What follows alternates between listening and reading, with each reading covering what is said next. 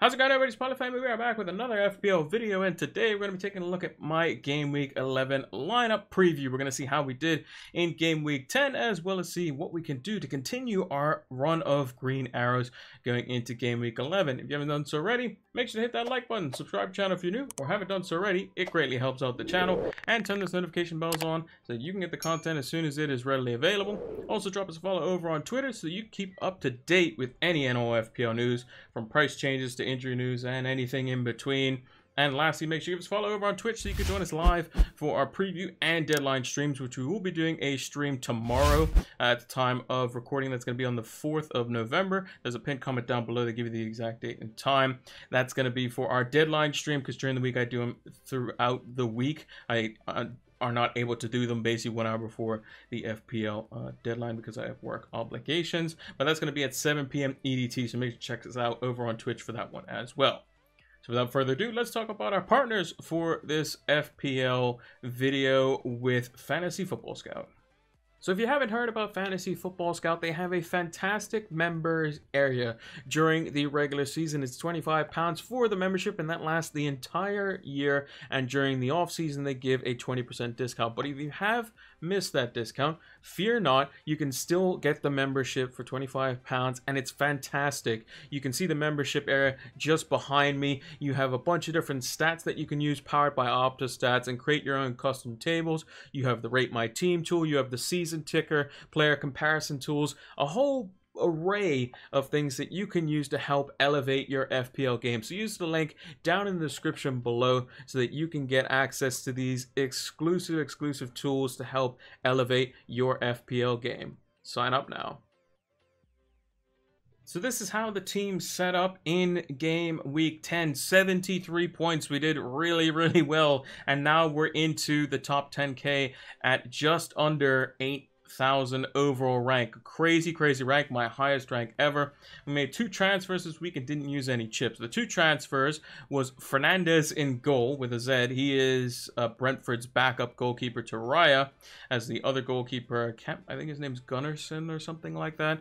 He's out on loan until at least January. So we brought him in because we were going to play Raya in this game anyway, and it was either him or Foster that was going to come in, and we were going to play either of those two. And Ramsdale was on our bench for 10 points, which isn't ideal, so the game we could have been even better. But we're not going to cry over that. We've had bench points this season. We actually did get some this week as well. The back line, Chilwell and James holding down the fort in stylish fashion. Chilwell getting a clean sheet with 2 bonus points. James, I mean, did not expect a goal, let alone 2 goals.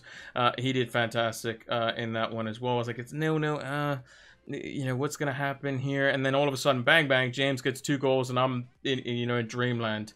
Whereas our other defenders, Trent Alexander-Arnold, Diaz, just the 1 point, both conceding twice in those games. As well as Cancelo. He conceded just the once while he was on the pitch. He actually got taken off before they conceded the second to Palace. So part of our defense did really well, the other part not so well. And the double city defense hasn't really worked out for us, so we're going to monitor that over the next few game weeks or so. It might come to an end as early as after the international break. We will see. Salah with the assist on the game week. That is a return in every game except for Game Week 2, I want to say. So Salah is on fire. Rafinha with a goal and some bonus points for his troubles in the game as well. By and far the best player on the pitch. They did make a lot of work of it versus Norwich, did Leeds, but they're getting some players back, and he is definitely crucial to that as well. Mbemo, we started him. He did not play at all, and that meant Smith Rowe, who got himself 9 points. Another somewhat fortuitous goal, but we'll take him. We get 9 points off the bench, which is great because he was our highest scoring player off the bench. So a good bit of fortune there. You got to be lucky sometimes in order to get a high rank in FPL, and we certainly got that this week. Jimenez with a goal, again, very fortunate. I'm not going to claim that being skill. Skill is, picking the player. Luck is what happens actually in the game for the most part. But Jimenez getting himself a very fortunate goal off a back pass versus Everton, who look to be very shaky. And they play Spurs this week, so maybe Son or Kane could do some serious damage with Antonio Conte coming in as the manager. Ivan Toney, just the 2 points. Could have potentially had some half chances here and there, but all things considered, Brentford got battered for the majority of the game versus Burnley. So hopefully they can pick it up versus Norwich, as they should do. And then just St. Maximin and Brownhill with just the standard 2 points off the bench. So we got our bench order right. We didn't get our goalkeeper right, but that's fine. We got a nice green arrow. We used both our transfers, so we're just going to have one going into next week. But the team's looking very, very good. So let's see how the defense is going to shape up as it stands for Game Week 11. Now we're going with a back four this week, as we have two defenders going up against Manchester United, and typically United do very well versus Manchester City and will often hit them on the break with Marcus Rashford, who seems to be playing a lot better than what he was over the last season, when he was mostly injured with the shoulder injury and the ankle injury and the back injury and every other injury that you could possibly think of. So we're going to be putting Diaz on the bench this week and going with just the four at the back with Cancelo. Trent Alexander-Arnold playing West Ham away. That could be a bit tricky for him, but getting 2 assists in the Champions League tonight will help his cause there. Reece James and Chilwell did not start, and I don't believe they took part in the Champions League fixture versus Malmo in midweek, so they should be fresh and ready to go versus Burnley. Although, in the past, when Tuchel first took charge over Chelsea, he said that he liked Alonso versus Burnley because of his height. So that may, change things a bit there. I know it says Game Week 10 above me. The graphics just a bit wrong. One thing I just forgot to change it. This is the Game Week 11 team lineup.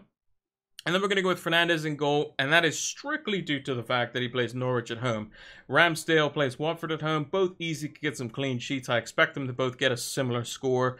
So hopefully Brentford can keep a clean sheet, because if they don't keep a clean sheet versus Norwich, then it's not looking too great. And then we're going to have to start cutting some of their assets. Maybe we have to drop Fernandes down to, Foster, and just keep playing Ramsdale, because Ramsdale looked great versus Leicester. And then we have St. Maximin and Brownhill on the bench. We'll talk about them when it comes to the midfielders and the reasoning as to why I want them in that order when we see the rest of the team. So let's check out our midfield for Game Week 11. And as mentioned, this is our team for Game Week 11, so please ignore the minor mistake on the graphic. We do have 5 million in the bank, so we could take any one of our midfielders currently with Son's price point and sell them and get Son directly, whether that be Rafinha, Smith Rowe, and Mbeumo. It can be any one of them except Brownhill, who we're just going to keep on there because he's just going to be bench fodder. Salah, obviously going to be our captain. He's going nowhere this week. I do really like the fixtures of Smith Rowe and Mbeumo. I'm kind of half tempted to play Ramsdale over Fernandes, even though Fernandes does play Norwich, to kind of hedge my bets 50-50 rather than 75-25 in favor of Brentford versus Arsenal. Obviously with Ramsdale and Smith Rowe playing for Arsenal, and Mbeumo and Tony's in our front line as well, and Fernandes all playing for Brentford. So if I go 50-50, then maybe it won't be too bad. Brentford did look weak at the back, but I don't expect Mbeumo to not be involved in the team, and he does help with the press well. He does split the guard, as it were. He's a very distracting player when he is in the front line with Tony. Tony's the one that sets it up, and he can also kind of pull players away and make movements in behind, which is why he gets often open in very dangerous areas. He just needs to start scoring, because hitting the woodwork doesn't count in FPL, and he's hit it, I believe, 6 times this season, which is just crazy.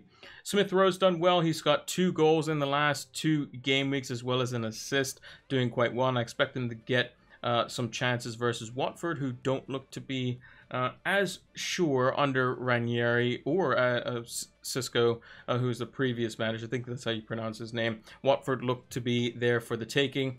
Then Rafinha versus Leicester. Leicester conceding very, very cheaply to Arsenal, and I think Rafinha, with the form that he's in, could do some damage versus them. So I've opted for him over the likes of St. Maximin as a additional attacker. Now, with that being said, let's take a look at the forward line and the complete team that we have currently for Game Week 11. And as mentioned, it's the Game Week 11 lineup, not the Game Week 10 lineup. I just want to mention it one more time, just in case that people will be like, oh, it's Game Week 11, not Game Week 10. So yeah, this is the full team. We got Jimenez up front versus Crystal Palace off a goal and an assist over the last 2 game weeks. The assist 2 weeks ago and the goal last game week. Tony is in there. He's actually my vice captain this week, just because of fixture mainly, versus Norwich at home, but I do expect Salah to play versus West Ham, as they are a very tough outfit. Salah's going to get rest over the next couple of Champions League games, you would have thought, because of the fact that they are already through. Liverpool have won 4-4. They don't really need to play first string. They could probably play other players like Divock Origi and whatnot. And I think Firmino came off with a hamstring injury. Oxlade-Chamberlain came off injured. So Liverpool are starting to rack up a couple of injuries. And it only will take one injury to Salah, Sadio Mane, or Jota, and then they could be in a bit of a problem for their front men, and that wouldn't be good for Liverpool, who have started off very well this season. Also, not to mention, they gotta get somewhat of a gap before they go into the African Cup of Nations after the new year, because they'll be losing Mo Salah, they'll be losing Sadio Mane, and they'll be losing Naby Keita to their national teams, and they won't be available in the Premier League for like 3 game weeks or so. But luckily for them, they have some good fixtures. So I'm still going to captain Mo Salah, because I think Liverpool is definitely the best captaincy option for us, the most consistent option. I mean, he's only blanked to game week 2, so how can we not basically pick him at the current players that we have in the team? Now in the future, maybe that might change. We do have 5 million in the bank. We do have the 1 free transfer. In terms of the bench order and the lineup and that sort of stuff, because we'll get onto the transfers in just a second, I think that St. Maximin probably is best for a sub, just because I think he's more likely to get something versus Brighton than Diaz keeping a clean sheet. City did concede a goal tonight versus Bruges as well, and their defense hasn't been good. They got only 1 win in the last 3 games that they've played, one of which was in the Carabao Cup, one of which was in the league, which were both losses in the Champions League. They did get themselves the win versus Bruges, but I think that versus United, they always seem to concede one on the counter. So I don't expect a clean sheet from Cancelo, and I hope that United win. I hope United absolutely smash City, but if Cancelo happens to get a cheeky little assist or something like that, we'll take those, basically. And United win the game 5-1 or something like that. That would be quite nice. But yeah, this is the team on paper, 4-4-2. I think this is the first time I played 4-4-2 this season. I'm not too sure, but I don't remember playing it at all. I know I considered it as initial starting formation, but I think this is the first time that I've played 4-4-2. I'll have to go back and check. But let's take a look at some of the transfers that we could be making over the next few game weeks. So this is the transfer screen that we have here for our team. As you can see, 5 million in the bank, just the 1 free transfer, and that 5 million in the bank mainly came from just Lukaku being sold for Tony, really. We had a little bit of money off of Fernandez or Raya to Fernandez, so I think it was like 0.1 or whatever it was, but dropping Lukaku down to Tony was a nice chunk. So we do have some money to play with here, and like I said, one of the transfers is potentially in the future going to be looking at Conte going to Spurs, and that would be Son versus Kane. Which one do you want to get? Now, we can get both of them in 4 moves, and how can we do that? Well, we could do that by getting rid of one of our 6 million plus defenders. The one that I'm currently looking at potentially getting rid of is Diaz. Even with their good run of fixtures, it just seems like City's kind of cooled off on the clean sheets a little bit. You know, Leeds isn't necessarily a foregone conclusion for clean sheets. Neither is Leicester. Brentford could potentially score 1. Wolves seem to be a bit of a tricky outfit. So in theory, it looks like a good bit of clean sheets, but not necessarily in the immediate term. United, Everton probably doesn't look great at the moment, but West Ham could be a bit tricky for them as well, as they got knocked out of the Carabao Cup, or the Man City Cup, whatever you want to call it, because they've won it like the last 4 years or whatever it is. And they proved to be quite difficult. So the easiest way for us to get Son in would be to take out one of our midfielders, either Rafinha, Mbeumo, and Smith Rowe, and bring in Son for them. So if we're looking at our 2 midfielders here, it would be Smith Rowe, probably. That would be the one that makes way, but he is so cheap and so flexible, and he's probably going to play more games on the whole than potentially Mbeumo, because Mbeumo also gets subbed a lot as well. If we look at Smith Rowe, you know, I think he was injured coming into the Norwich game, but apart from that, he very rarely gets subbed because of how well he's been playing and how crucial he's been playing in that kind of number 10 or wide left role. Whereas Mbeumo is prone to being substituted early. He's obviously been injured recently, so that could be a bit of an issue. But let's say we just get rid of Mbeumo. Let's say, for argument's sake, he was injured this week. We could easily just go to the likes of Son, bring him straight into the team, and then bam, we have Son in place. And then we can still, you know, kind of pick and choose what we want to do. But that would consume, like I said, all of the basically 5 million that we had in the bank. So if we wanted to get the double up with Kane, we would have to do either one of two things. One, we'd have to get rid of Trent, which I don't think is smart to do. Or two, we'd have to kind of downgrade one of our strikers and our defenders to very, very cheap players. So basically, I said we can get it in 4 transfers. So St. Maximin would go because we wouldn't want him anymore. Jimenez would probably go. And this is also for Ronaldo as well, when you kind of deep it as well. We would bring in Kane up front. We would then have Keenan Davis from Aston Villa, just a cheap player. And then we would get rid of Diaz, and then we could have a very, very cheap defender on the bench like Manquillo, as an example. The only thing that this kind of creates somewhat of an issue further down the line, if we wanted to do a bench boost and then wild card away from it, it makes it a bit more difficult later on, or we can wild card into a team where we can then bench boost after the fact. So that is something that is also a possibility, which is a bit of an annoying chip, but we were okay, I think, with the bench boost last season with a couple of hits here and there, because usually it's done around double game weeks, but that's a little bit further into the future. But that's one way we could potentially do it. The other way would be to get rid of Trent Alexander-Arnold, who I don't think is very good to get rid of, and then we could bring in Reguilon. Now this makes our our team a lot more solid in terms of who we have available on the bench. So we still have 5 playing defenders basically for every game week. We have 4 playing midfielders that we would want to play. We have Brownhill, who plays and gets 2 points every week. Keenan Davis will be a bit of a dud, and it'd be a bit unfortunate to not have him slightly higher.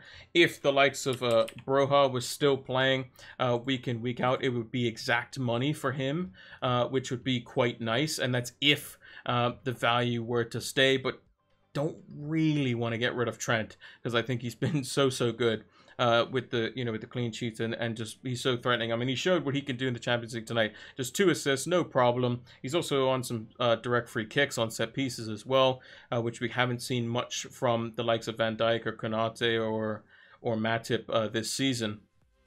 Getting direct headers from a Trent or Robertson even set piece. So that is something we can do. That team is very, very solid. The only one that you really wouldn't want to play would be Brownhill or one of the goalkeepers, depending on the fixture, obviously. But that would be exact money. I don't expect that to happen, because I expect Son to probably go up in price, maybe Kane to go up in price. Broja will probably go up in price if he comes back in the team. If Trent goes up in price, then sure. Another thing that we could do if we really, really, really wanted to, if we really wanted to keep Trent, would be to, instead of getting rid of Mbomo and just having him as a rotation between Smith Rowe and himself, would be to get that extra million out of Rafinha, because his next set of fixtures during the Christmas period aren't great, really. So Leicester at home, Leicester should be better than what they were. Spurs could be really, really tight defensively. Brighton are always a good outfit at the moment. Crystal Palace have been playing well. Brentford he could do decently well against, but then he's got Chelsea, City, Arsenal, and Liverpool. Those could be 3 losses in a row with no goals scored for Leeds' entire team, basically. So he might be the one to go. So if we want to see how that one would work out, so we get rid of Rafinha. We would bring in Son. We'd have that extra 1.4 million. We could get rid of Jimenez. We can get rid of Diaz. If we went down to the likes of a Livramento, and then we could bring in Harry Kane, and then we could still have a decent enough forward. Like I said, a Broja, as an example, could be someone that we did bring in if we really, really wanted to, and that would be something that'd be a little bit better, be a little bit more comfortable playing a Broja instead of a Tony on week to week. Or if we went, like, let's take an example of a bad fixture for Brentford. So a bad fixture for Brentford might be, this is long term, but let's say hypothetically game week 22 when they play Liverpool. Well, Arsenal that week in game week 22 have Spurs away, which, anything can happen. They did, from what I remember, I believe they beat Spurs this season. Did they beat Spurs this season? Yeah, they won 3-1 home. They absolutely thrashed them. So they could play in that fixture. And then we have Southampton, who have Wolves away. So there is a little bit of a rotation there. It does require us to, like, kind of lower the team a little bit. A lot of the money is in our defense. Eventually, will we want double Chelsea defense? Maybe, maybe not. Getting rid of Chilwell as an example for, like, let's say Lamptey, hypothetically, just another cheaper defender that we know that plays, could free up a lot more cash, which could mean Broja could just be there, and then we can upgrade Tony to maybe one of the more mid-priced forwards that we haven't even talked about for the large portion of the season because they've been injured for so long, in the likes of Calvert-Lewin or in Patrick Bamford. And then we can have, these guys up front playing basically week in, week out for the most part, or we can pick and choose. Hey, we'll play 3 in defense and then pick the better of Lamptey or Livramento or whoever, and then we can have, Son and Salah playing every week, and Kane playing as well with Calvert-Lewin, and then you kind of pick, basically who's the best, your 5th defender and one of your midfielders, or your forward, basically, and you can kind of pick and choose that as well. We also want to be looking forward to when we can bring in United assets. Now, if we're getting rid of both of our Spurs players after their run versus Norwich, even though I do think they do have a decent bit of fixtures in there as well. If we want to kind of go half and half, and we think Son's the guy that's doing all the damage, then we could just take out Kane and go straight to Ronaldo, who's currently at 12.4 million. If he's the main guy and he's been the one doing all the goal scoring basically in the Champions League, I mean, this United run is ridiculous. But if having Kane and Son, if we wanted, let's say Ronaldo and Rashford, or Ronaldo and Sancho, we could always have the funds into transfers because of the pricing with Ronaldo and Rashford versus Kane and Son. So that's some kind of future proofing there, or looking into the future of what we could potentially do. I'm kind of wary of Mbeumo's fitness. If he is not fit for this game, I think I might just go with the Son move and then kind of risk it a little bit going into the international break with just the 1 free transfer, and then see how Kane and Son do versus Leeds and Everton, because they will be playing tomorrow, which I'm intrigued to see what lineup Conte puts out. I can't remember the team's name, but they're playing some team in the Europa Conference League, and we'll see kind of how they do. We'll then see how they do versus Everton, then who have the international break, where Kane and Son probably won't be, available there for, and then we'll see what they do when they come back. If they do well, then everyone's going to jump on them for those 3 really good fixtures, because they have a bunch of 4. It's like Leeds, Burnley, and then a couple other games that are like ridiculously good in that bunch. So yeah, that's going to be it for the Game Week 11 preview. Let me know if you think I need to make any transfers this week, whether Mbeumo is fit or not. We could always just easily just play Diaz if we really wanted to, or St. Maximin, who doesn't have a terrible fixture versus Brighton away. So let me know what you think down in the comments below. Do you like the Spurs assets as well? Do you like, I was going to say N'Golo Conte, Antonio Conte, although he did manage N'Golo Conte, which is funny. And the commentators often got the names mixed up. But Antonio Conte going to Spurs, and are you going to be looking at some of the Spurs assets going into Game Week 11 onwards? And that is going to do it for the lineup preview for Game Week 11. If you haven't done so already, hit that like button, subscribe to the channel if you're new, or haven't done so already. It greatly helps out the channel. And turn those notification bells on so that you can get the content as soon as it is readily available. Drop us a follow over on Twitter so that you can keep up to date with any and all FPL news, from price changes to injury news and anything in between. And lastly, make sure to give us a follow over on Twitch so you can join us live for our preview and deadline streams as we normally do. We'll leave a pinned comment down below, and check out the link down in the description for our Fantasy Football Scout membership link. It's going to help elevate your FPL game. You get access to the Fantasy Football Scout membership area. You can also get that link over on Twitch. It's in the About section, or it is also, I believe, still pinned, or it's in my description on Twitter as well. Fantasy Football Scout member is fantastic. It gives you access to a whole bunch of tools, and it's going to help elevate your FPL game. Thank you all for watching, and until the next one, take care.